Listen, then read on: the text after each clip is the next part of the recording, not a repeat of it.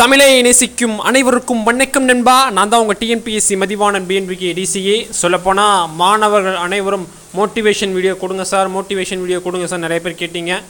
அதற்கு தகுந்த வகையில் நிச்சயமாக இப்போ ஒரு மோட்டிவேஷன் வீடியோ நண்பா. தயவு செய்து இந்த வீடியோ ஸ்கிப் பண்ணால் முழுமையாக பாருங்கள். நிச்சயமாக நீங்கள் மோட்டிவேட் ஆயிடுவீங்க. டிஎன்பிஎஸ்சி படிக்கணும் சரி, பேங்கிங் படிக்கணும் சரி, அத்தனை பேர்த்துக்கும் இதை ஷேர் பண்ணுங்கள். ஏன்னா இன்றைக்கி மோட்டிவேஷன் குடிக்க யாருமே இல்லாத நிலையில் நிறைய பேர் இருக்காங்க. அவங்களுக்கெல்லாம் அது பயனுள்ளதாக இருக்கும். தயவு செஞ்சு நம்மளுக்கு ஷேர் பண்ணுங்கள். ஓகே நண்பா? சரி, ஓகே வாங்க இப்போ நம்ம நிகழ்ச்சிக்கு போகலாம். ஓகே நண்பா? அதாவது இன்றைக்கி நிறைய பேர் பார்த்திங்கன்னா உலகத்தில் ஒரு முயற்சியை ஒரு முறை பயன்படுத்துகிறாங்க. ஓகேவா? அந்த முயற்சியில் சில பேர்த்துக்கு முதல் முறையில் வெற்றி கிடைச்சிருது. ஓகேவா? சில பேர்த்துக்கு முதல் முறையில் வெற்றி கிடைக்க மாட்டுது. அதுக்கப்புறம் இரண்டாவது முறை ட்ரை பண்ணுறாங்க, இரண்டாவது முறையும் வெற்றி கிடைக்க மாட்டுது. ஓகேவா? அப்புறம் மூன்றாவது முறை ட்ரை பண்ணுறாங்க. அந்த மூன்றாவது முறை ட்ரை பண்ணுறவங்க எப்படின்னா, அந்த இரண்டு முறையில் என்ன நம்ம கற்றுக்கிட்டோம் அதை வச்சு ட்ரை பண்ணால் அந்த மூணாவது முறை வெற்றி கிடைக்கும்னு நிறைய பேர் சொல்கிறாங்க. அந்த சாதனை பெண்மணி தான் இந்த பெண்மணி. அதாவது பார்த்திங்கன்னா நாட்டின் முதல் பார்வையற்ற பெண் ஐஏஎஸ் அதிகாரி. இப்போ எல்லோரும் நம்ம எல்லாத்துக்கும் பார்வை இருக்குது, நம்ம எல்லாமே படிக்கிறோம். ஓகேவா? பார்வை இல்லாதவங்களை கொஞ்சம் நீங்கள் நினச்சி பார்த்துருக்கீங்களா? அவங்களோட வாழ்க்கை முறை எப்படி இருக்குன்னு நினச்சி பார்த்துருக்கீங்களா? அவங்க டெய்லியும் ஹெட்ஃபோன் போட்டு படிக்கிற விதம் கேட்டிருக்கீங்களா? நம்மளாம் புக்கு பார்த்து படிச்சிருவோம். இப்போ டிஎன்பிஎஸ்சியாக இருந்தாலும் சரி, யூபிஎஸ்சியாக இருந்தாலும் சரி, எஸ்எஸ்சியாக இருந்தாலும் சரி, நம்ம டேரெக்டாக படிச்சிடுவோம். ஆனால் அவங்க அப்படி கிடையாது. ஓகேவா? அவங்க பிரெய்லின்னு ஒரு மெத்தட் இருக்குது. அந்த மெத்தட் மூலமோ இல்லைனா அவங்களுக்குன்னு ஒரு நிறைய மெத்தட்ஸ் இருக்குது. அதாவது இப்போ யூடியூப் சேனல் சொல்லலாம், அது மாதிரி மூலமாகவோ அது மூலம் மட்டும்தான் அவர்கள் படிக்கிறார்கள். அப்படி படித்து இன்றைக்கி ஒரு பார்வையற்ற மாணவி ஐஏஎஸ் ஆகியிருக்காங்கன்னா நம்மளால் ஏன் முடியாதுன்னு யோசிச்சிருக்கீங்களா? ஓகேவா? அதாவது 2 டைம் இவங்க உண்மையை சொல்ல போனால் ஒரு 2 டைம் ட்ரை பண்ணியிருக்காங்க. 2 டைமும் இவங்க தோல்வி தான். ஓகேவா? அந்த தோல்வியிலேருந்து இது பண்ணாமல் அதுக்கு அடுத்த அந்த தேர்வில் வெற்றி அடைஞ்சு இன்றைக்கி ஆட்சியராக மாறியிருக்காங்க. ஓகேவா? இது மாதிரி நீங்களும் ஆக வேண்டும். ஆவீங்களா? கண்டிப்பாக கீழே கமெண்ட் பண்ணுங்க நண்பா. சரி நண்பா? அதாவது இவங்க பார்த்தீங்கன்னா நாட்டின் முதல் பார்வையற்ற பெண் ஐஏஎஸ் அதிகாரி. ஓகேவா? அதாவது இவங்க எங்கன்னா திருவனந்தபுரத்தில் சர் ஆட்சியராக திங்கக்கிழமை பதவியேற்றிருக்காங்க. மகாராஷ்டிரா மாநிலத்தில் பிறந்திருக்காங்க. இவங்க மொத்தம் பார்த்தீங்கன்னா முதல் டைம் பார்த்தீங்கன்னா 773வது இடத்தை பிடித்தார். தனது வெற்றி வாய்ப்பை அவர் இழந்தார். அதாவது இன்றைக்கி டிஎன்பிஎஸ்சி எக்ஸாம் எழுதுறாங்க. அதாவது பார்த்தீங்கன்னா சார் நான் குரூப் 2 எழுதுறேன் சார், எனக்கு இத்தனை மார்க்கில் போயிடுச்சு சார், ரொம்ப கஷ்டமாக இருக்கு சார் சொல்கிறாங்க. ஓகேவா?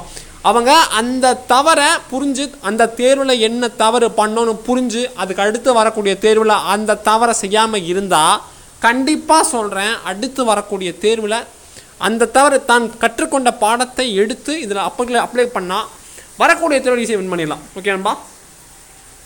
அதைத் தொடர்ந்து தனது முயற்சியை கைவிடாத அவர் கடந்த 2017ஆம் ஆண்டு குடிமக்களத்தில் 124வது இடத்தை பிடித்து அவர் வெற்றி பெற்றார். அதை அடுத்து ஐஏஎஸ் பதவியினை தேர்ந்தெடுத்து அவர் பயிற்சி காலத்தில் கேரளா எர்ணாகுளம் மாவட்டத்தில் உதவி ஆட்சியராக பணிபுரிந்தார். அவர் அந்த பயிற்சி காலம் முடிஞ்சதுக்கப்புறம் இதாகிட்டாங்க. ஓகே நண்பா?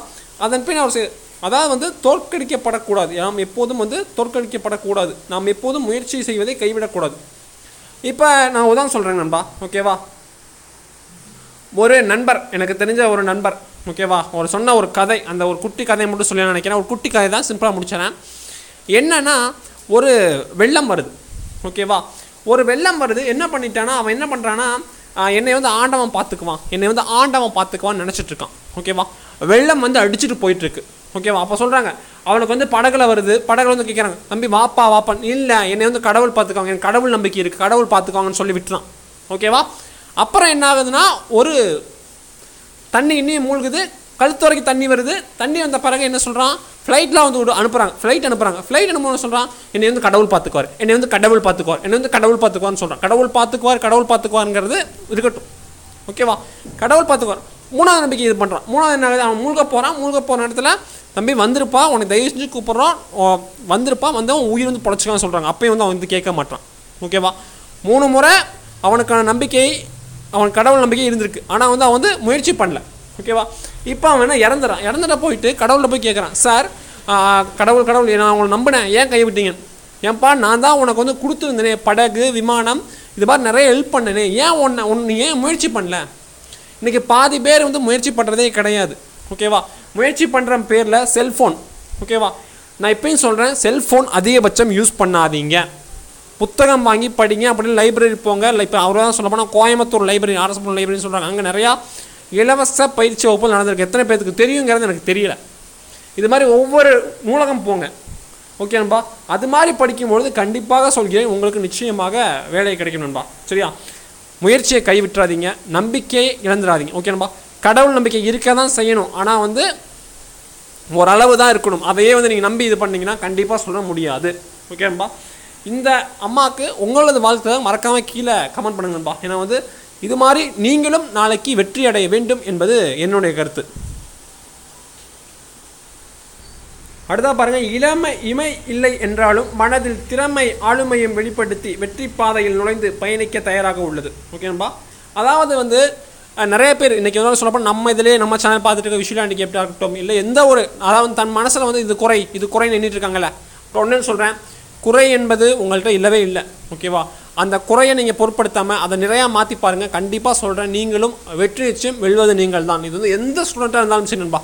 சார் எனக்கு வந்து அந்த குறையாக இருக்குது சார், எனக்கு வந்து இது கஷ்டமாக இருக்குது சார், எனக்கு வந்து இது கஷ்டமாக இருக்குது சார், அதை உனக்கு பிடிச்ச மாதிரி பண்ணு, நிச்சயமாக உனக்கு வெற்றி கிடைக்கும்.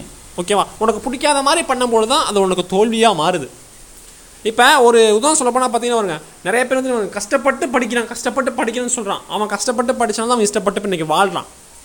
சார் ரொம்ப கஷ்டமாக இருக்குது சார், நம்ம இதை படிக்க முடியல சார், இதுக்கு ஷார்ட்கட் கொடுங்க சார், இதுக்கு நோட்ஸ் கொடுங்க சார், சார் இதுக்கு வீடியோ போடுங்க சார், சார் இது எனக்கு ஒன்றுமே புரிய மாட்டேது சார், என்ன பண்ணுறது? ஷார்ட்கட்னு நீங்கள் என்றைக்கு யோசிக்கிறீங்களோ, படிக்க எப்போ சுருக்கமாக நீங்கள் படிக்கணும்னு ஆசைப்படுறீங்களோ அன்றைக்கே வந்து நீங்கள் வந்து இது பண்ணி போயிருங்க. ஓகேவா? கஷ்டப்பட்டு படித்து பாருங்களேன், இஷ்டப்பட்டு வாழலாம். இதுதான் வந்து வாழ்க்கை. இதை விட்டுட்டு நீங்கள் வந்து ஹார்ட் ஒர்க் பண்ணுற சோன் அதெல்லாம் ரெண்டாவது பட்சம். கஷ்டப்பட்டு படிக்கணும், இஷ்டப்பட்டு வாழலாம், நீங்கள் கஷ்டப்பட்டு படித்து தான் ஆக வேண்டும். ஓகே நண்பா. கஷ்டப்பட்டு படித்தால் இஷ்டம் போல வாழலாம். ஓகே நண்பா. இப்போ 2 வருஷம் 1 வருஷம் சார் நான் வந்து டிஎன்பிஎஸ்சி வந்து இப்போ குரூப் 2 சிலபஸ்லாம் மாறி சார் ரொம்ப கஷ்டமாக இருக்குது சார், இந்த சிலபஸ்லாம் படிக்கிறது ரொம்ப கஷ்டமாக இருக்குது சார் சொல்கிறீங்களா? நல்லது தான், புரிஞ்சு. ஓகேவா? நீங்கள் இப்போ இந்த சிலபஸை வந்து ஒரு இதாக எடுத்துக்கிட்டு ஒரு மோட்டிவேஷன் எடுத்துக்கிட்டு அதுக்கான ஃபுல் ஹார்ட் ஒர்க் போட்டிங்கன்னா கண்டிப்பாக சொல்கிறேன் வரக்கூடிய குரூப் 2 பாஸ் பண்ணலாம். பாஸ் பண்ணுவீங்கல்ல? ஒரு தைரியம் இருக்குல்ல? ஒரு வெறித்தனம் காட்டுவோம்ல? ஓகேவா? எங்களுக்கு ஃபுட்பால்லாம் தெரியாது, ஆனால் எங்கள் ஆட்டம் வெறித்தனம். ஓகேவா? வெறித்தனமாக படிங்க, வெறித்தனமாக வேலைக்கு போங்க. சரி நண்பா. அதே மாதிரி இனிமேல் நம்ம சேனலில் டெய்லியும் ஒரு மோட்டிவேஷன் வீடியோ போடணும்னு சொல்லி பிளான் வச்சுருக்கேன். சப்போர்ட் பண்ணுறவங்க மறக்காமல் இந்த வீடியோக்கு ஒரு லைக் கொடுங்க, மறக்காமல் கீழே கமெண்ட் பண்ணுங்கள் எது மாதிரி மோட்டிவேஷன் உங்களுக்கு வேணும்னு சொல்லி கீழே கமெண்ட் பண்ணுங்கள். அப்போ தான் அது மாதிரி நான் ரெடி பண்ண முடியும். இனிமேல் சார் எனக்கு வந்து யாருமே இல்லை சார் அந்த ஃபீலிங்கே இருக்கக்கூடாது, நான் இருக்கேன், நண்பனாக இருக்கேன். ஓகேவா? தோளில் கை போட்டு நான் இருக்கேன் நண்பா, எதை நினச்சும் கவலைப்படாத. கண்டிப்பாக சொல்கிறேன், நீ வேலைக்கு போகிற வரைக்கும் நான் உன் கூட இருப்பேன். ஓகேவா? எந்த ஒரு ப்ராப்ளமும் இல்லை, நிம்மதியாக இருங்க. டெய்லியும் பார்ப்போம். நன்றி. வெற்றி நிச்சயம். நன்றி. வணக்கம்.